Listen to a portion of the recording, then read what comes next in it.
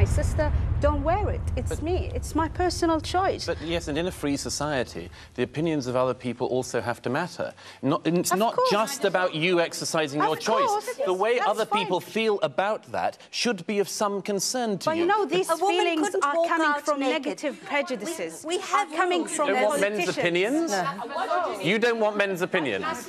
I'm sorry, we are going to have to end it there. I'm really sorry. As the only man, I'm sorry you don't want to hear men's opinions. Hello, welcome to my YouTube channel. Today we are going to be checking out a debate which Douglas Murray is one of the speakers.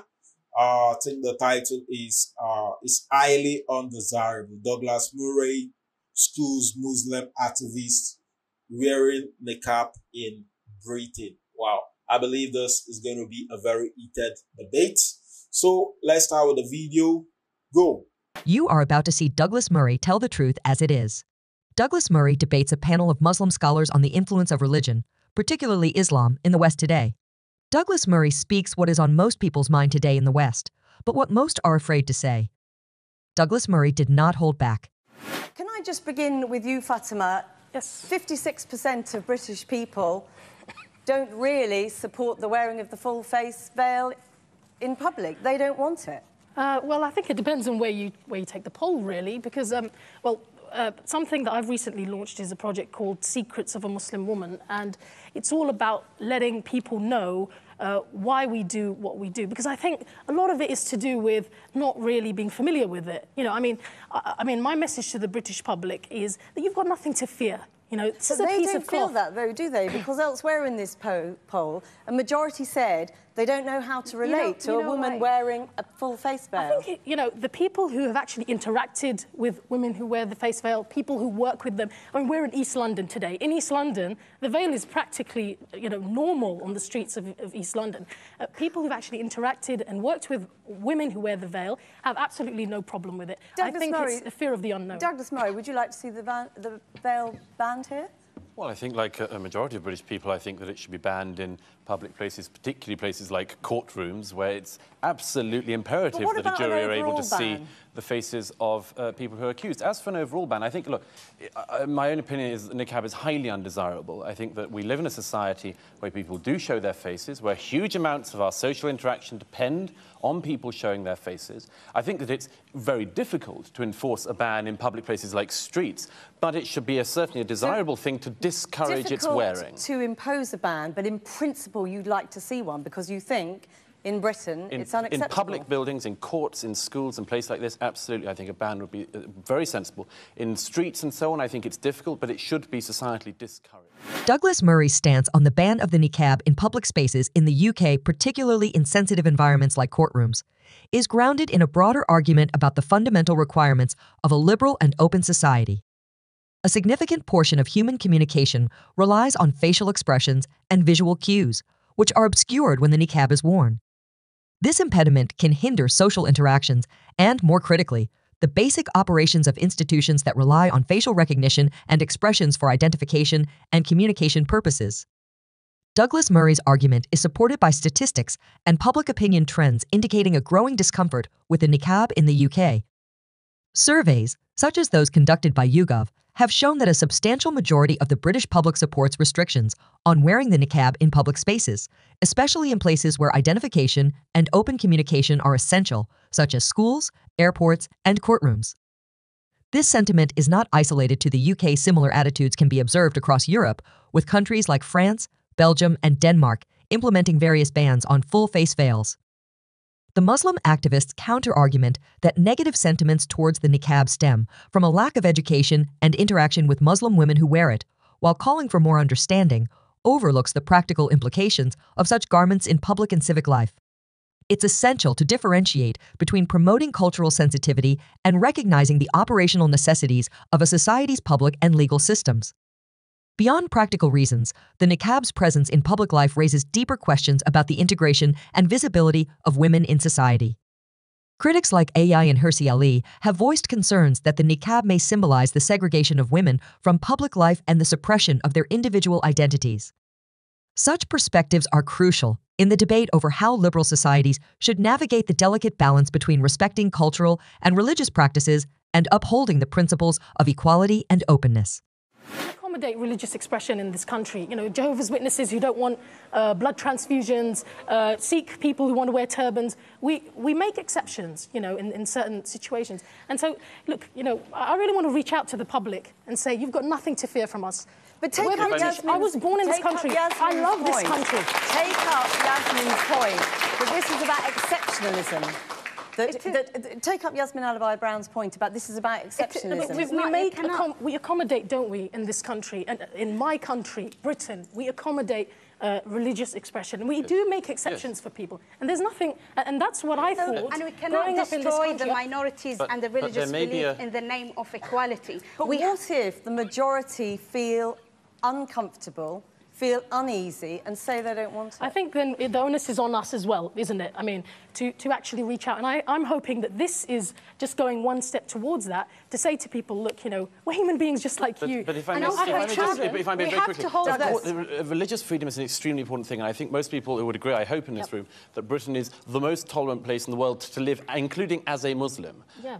But let's just add one thing to this, if I may. The issue of social interaction is very important, and not just to me, but obviously to a majority of the British people. Yeah. What I say tonight, what Yasmin says and other people say tonight, people see our faces. They know who said it. I'm sorry to say this, but nobody knows who you are.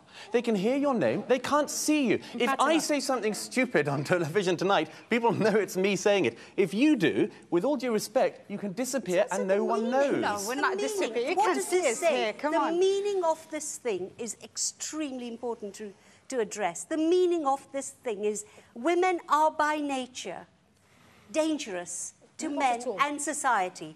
Therefore, they must be covered, they must be buried. That's the meaning of it. And that's what I cannot accept. Douglas Murray, aligning with Yasmin Alabai-Brown's commentary, emphasizes that the niqab symbolizes more than just a religious or cultural garment. It represents a deeper ideological stance on the role and visibility of women in society. The niqab reflects a view that women are inherently a source of temptation, necessitating their physical concealment from the public eye to maintain societal decorum. This perspective inherently contradicts the principles of gender equality and individual freedom championed in liberal societies. This critique resonates with broader feminist analyses of veiling practices. Scholars and activists argue that requiring women to cover their faces in public is a manifestation of patriarchal control over women's bodies and choices.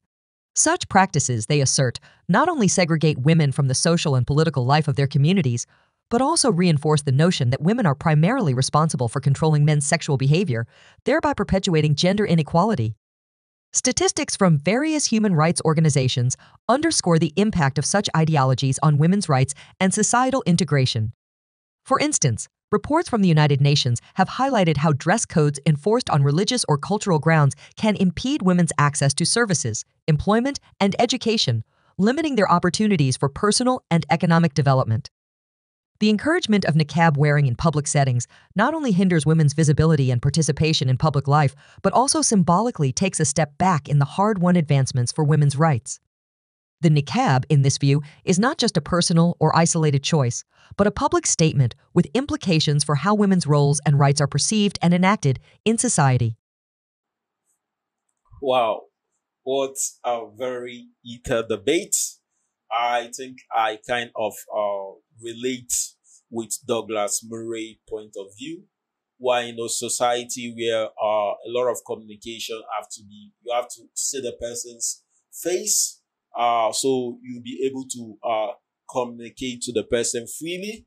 But I also understand that just as a Muslim activist, the lady is saying in this video that that people should be able to reach out to them, and they should be able to reach out to them, that they are not dangerous to the society. They are not dangerous to the society. And Jasmine was also saying in this video that you wearing a niqab, covering yourself, people cannot identify and know who you are. That is another way of saying women are dangerous to the society, so they should be covered. And she's not going to accept that. And Douglas Murray also raised a point that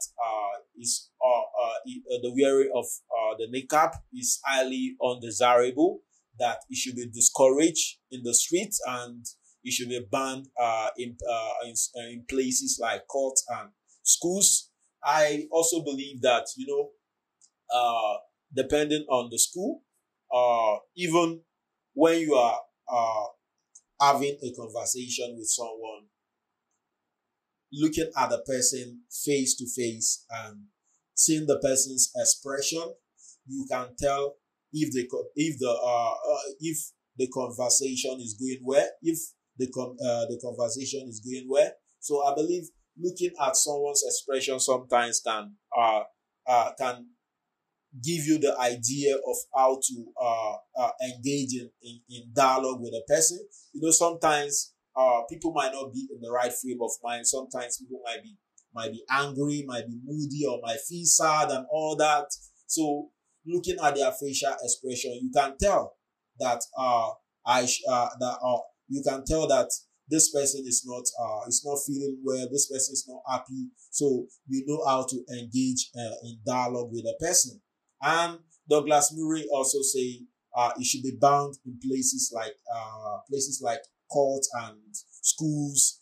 And I even believe in schools, when most especially those in the basic level, when you have a teacher teaching in class, I believe the teacher should be able to look at the student face to face, and she will understand. When the teacher look at the student face to face, look at the student expression, the teacher can really tell if the student is really understanding what he or she is teaching.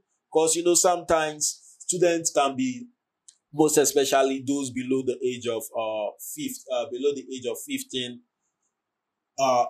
they can be, sometimes they might not understand what the teacher is teaching. But when the teacher is able to look at their expression, the teacher can tell if they are following what he or she is teaching.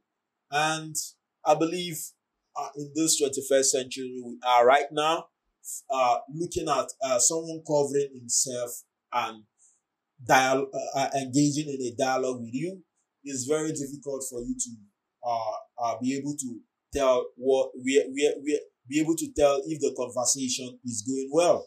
I believe that's what Douglas Murray is trying to make them understand in this video. I also believe that they have their own rights. They have the freedom of speech. They have the freedom to dress however they want. But I believe sometimes you should also consider other people's opinion. If you are doing something and you feel that people around you that they are frowning at it, you should be able to consider their own opinion. You should be able to consider their own feeling. But I believe you shouldn't make yourself uncomfortable to please people. But sometimes you have to accommodate certain things, because we are in a society whereby there's exchange of ideas and people have to be very social about a lot of things. So if you think people are not being comfortable around you, I believe you should adjust yourself.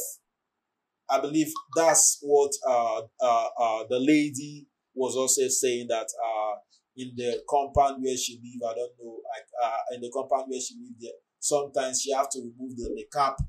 She have to remove the niqab because of the old woman and the kid.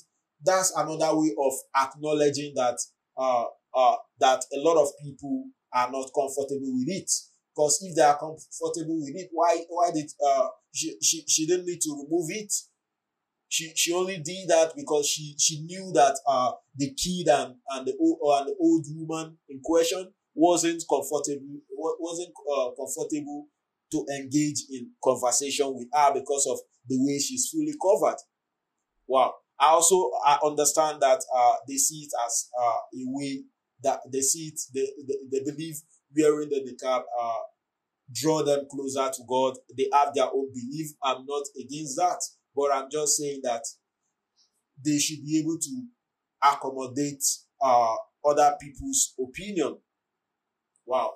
I really learned a lot listening to this debate, and I've also come to understand why Muslim ladies wear the niqab, and I've also understand that sometimes a lot of communication, though the lady made a point that people do communicate through Facebook, through Twitter by not looking at each other face to face.